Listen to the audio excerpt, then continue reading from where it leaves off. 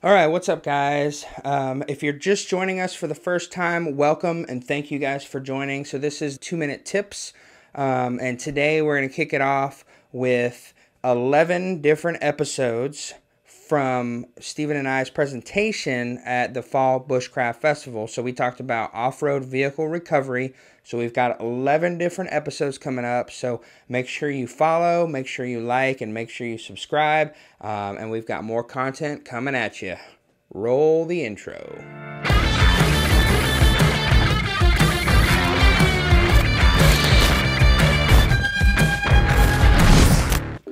All right, so today I want to talk a little bit about the HiLift jack and some of the accessories that you can pick up with it. You know, the farm jack has been around for hundreds of years. This is just a particular brand that happens to come with a lot of accessories.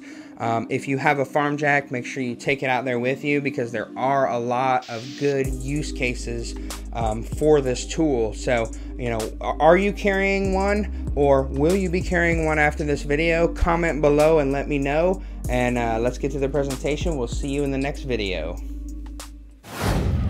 Okay, so now I want to talk about the HiLift stuff. So the HiLift is a pretty versatile tool. It's been around for several hundred years. This is the HiLift. Who has a HiLift? Do we have some out here? Yeah, a few in the audience. So the HiLift is great for a lot of different things. So basically, like it comes like this. This is a little extra piece, but it comes like this. It's perfect for lifting your vehicle. You know, a lot of times we'll lift our vehicles and then our jacks don't work to do a simple tire change anymore. So you have that as an option, but there's a lot more things that you can do with this. So with a few more accessories, you can do quite a few things. So this is the lift mate. So this piece simply mounts onto here. You take the bolt out and you mount it on there, and it'll simply hook up to your wheel like this, and you can literally pick your tire up if you need to put something on it for a recovery. So let me give you an example.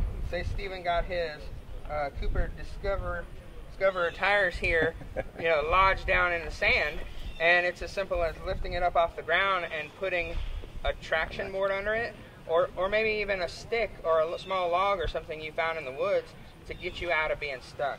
This is a great tool for that. This accessory here, this is a great investment if you have a HiLift. So this piece mounts on top of your HiLift. It's got a very simple pin that you can set in there. And what does this allow you to do? So this has got a lot of cool features. I'm going to tell you the coolest feature that it has: a bottle opener. Okay? So in an emergency situation, when you get there and you need a beer,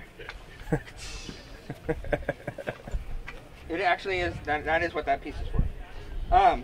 But so you have, this is for lifting, and then this is for clamping, right? So say you have a scenario where two things need to be pulled together away from each other. You can literally put two things between here and you can clamp them down against each other. If you look here, this hole here is made for one of those D-rings. So when we do the HiLift recovery, the winch demonstration later on, you'll see we'll use this hole here to attach a chain going from to either the vehicle or the tree, and then that's what will allow us to, these two pieces being pulled together are what is going to basically pull our vehicle out of being stuck. This also has a quick slot here to put a chain into, right? So if you don't have a D-ring, you can literally slide a section of the chain in there. Just a reminder, for any accessories that you're using, make sure you are using 2 times the motor vehicle weight of your vehicle for any accessories. And the winch has to be 1.5 times your vehicle weight, but any other accessories need to be 2 times. So whatever chain you pick up, make sure it's strong enough to accommodate 2 times the vehicle of your weight, 2 times the weight of your vehicle.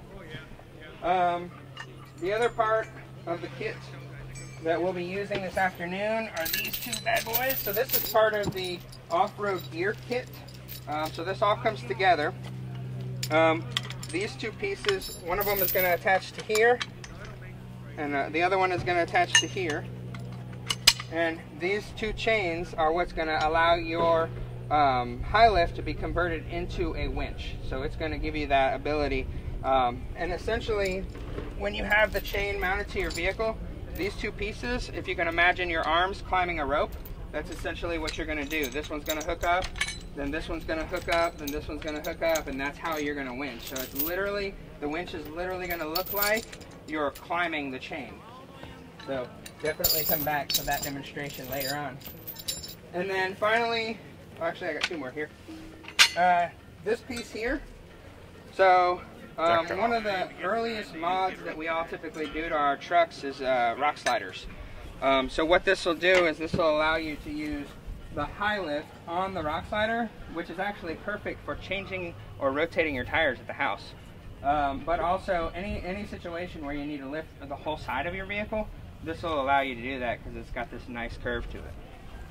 And then the last, HiLift's got a lot of cool stuff. The last piece is the base.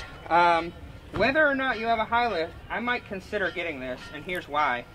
You can use like a piece of 2x6 or a piece of 2x10 if you have it, but this is a good platform for any lift.